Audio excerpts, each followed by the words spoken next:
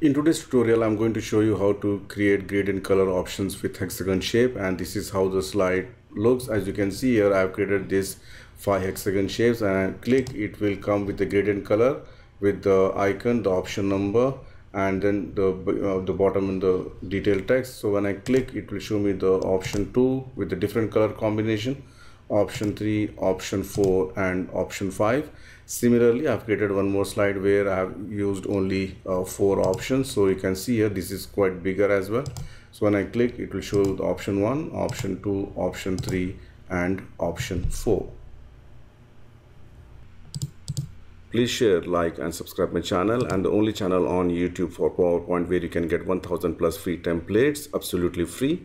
And I have provided the link on the video description section of each video, and you can support my channel through PayPal or Patreon. So let's start the tutorial.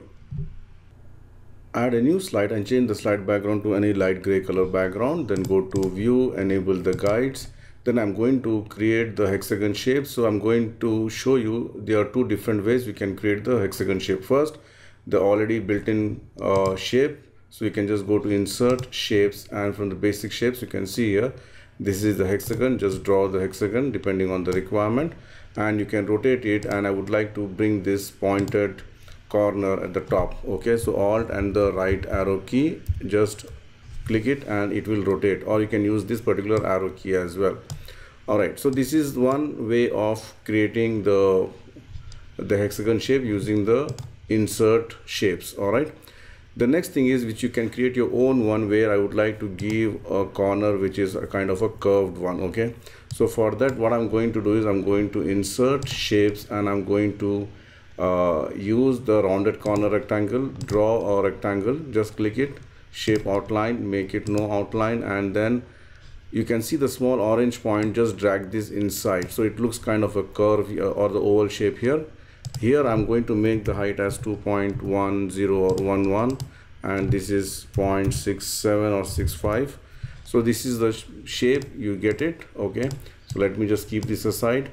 Now what I'm going to do is I'm going to tilt it using this arrow, or I can use the alt and the left arrow key. So I'm going to click 4 times. Okay, so hold the alt key and then 1, 2, 3, 4 times. Okay, I'm just going to place it here. Press Ctrl D to duplicate. Now I'm going to bring it to the original position. Again, for that alt 1, 2, 3, 4. All right, and make sure that it is properly aligned. So let me just give some different color and make sure that this is somewhat transparent, so we know that this is properly aligned. Sorry, so I'm just aligning it properly. So here you can see here I'm just going to put it like this. So you can see here this corner, it should align like that. Okay, and then what I'm going to do is I'm going to add by pressing Ctrl D to duplicate, and this also I'm going to alt and the 4 time, 1, 2, 3, 4 time. Okay, and again properly align it. Press Ctrl D again, 1, 2, 3, 4. You can see here again align it properly.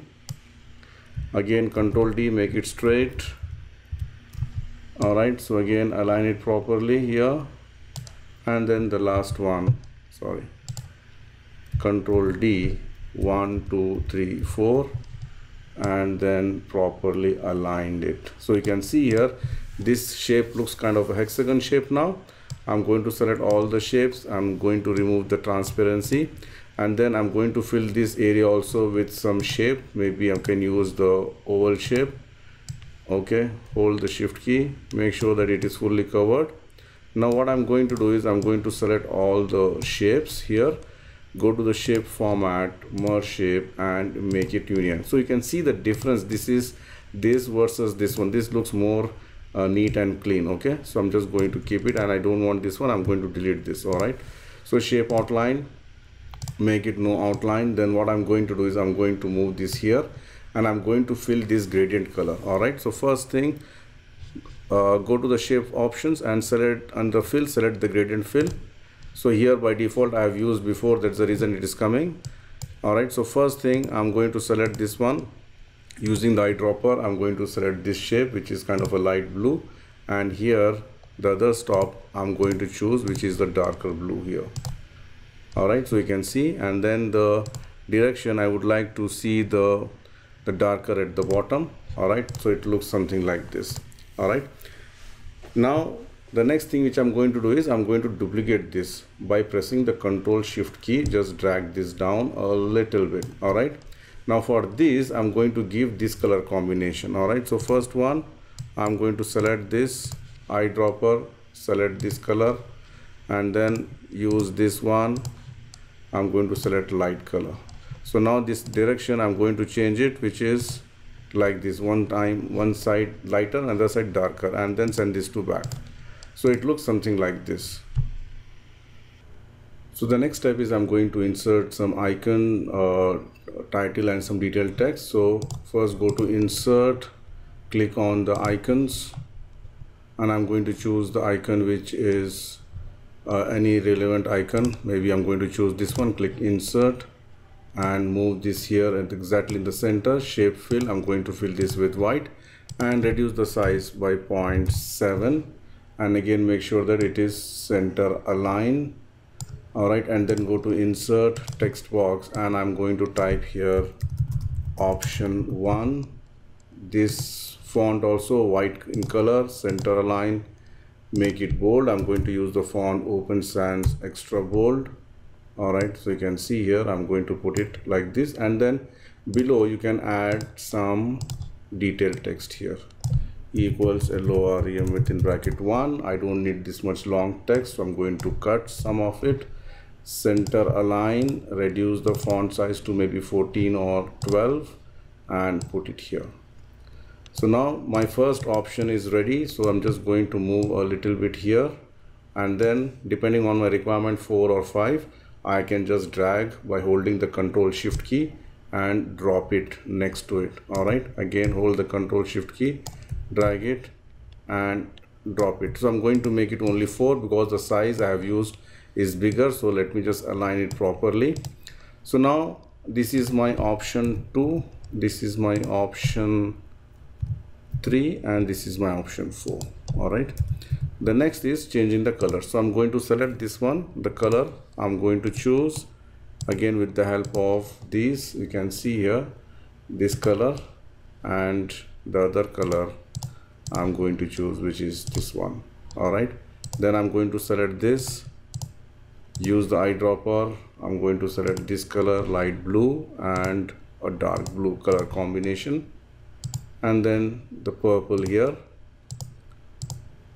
All right, so this is a dark purple and this is this one. Okay, so now again you can see here this gradient stops. If you want more darker, you can just move this aside. Okay, you can see here, so you can just play with this depending on the requirement.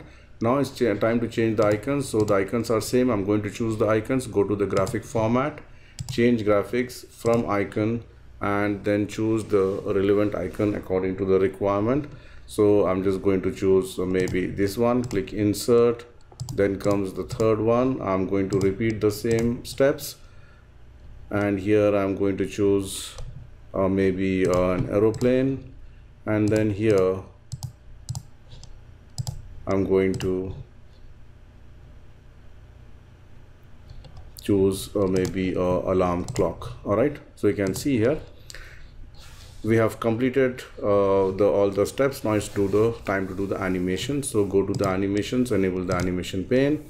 So now before doing the animation, what I'm going to do is I'm going to select this shape and this shape, press Ctrl G to group it. Okay, this as well as this, press Ctrl G. You can select it by holding the Shift key, this one and this one, Ctrl G, and this also Ctrl G. All right, so once this is done, what you can do is you can do the animation. So first of all, I'm going to select this one, add animations, go to the more entrance effects. You have got wide variety of animations. Maybe I'm going to select peek in, or you can see here rise up, float up. So many different options are there, you can see here.